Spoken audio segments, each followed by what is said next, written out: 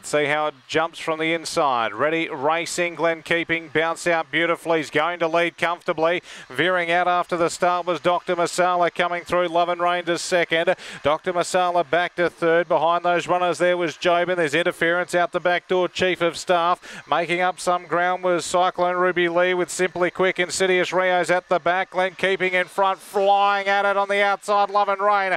It's a head bobber, but maybe Love and Rain might have got it right on the line. It's a dead set photo. Up for third place there we had Jobin. Cyclone Ruby Lee was next. Back behind those runners, Dr. Masala lost its compass at the turn.